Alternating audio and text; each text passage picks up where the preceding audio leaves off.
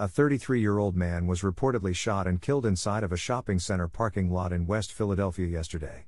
A report from Fox 29 Philly said the shooting happened inside of a parking lot on the 5600 block of Vine Street at around 3:30 p.m. on Friday afternoon. The victim was rushed to Lankenau Medical Center after being shot once in the chest. He was initially admitted in critical condition, but died about an hour later, according to the report. A possible motive for the shooting was not reported. No suspects were named and no arrests have been made at this time.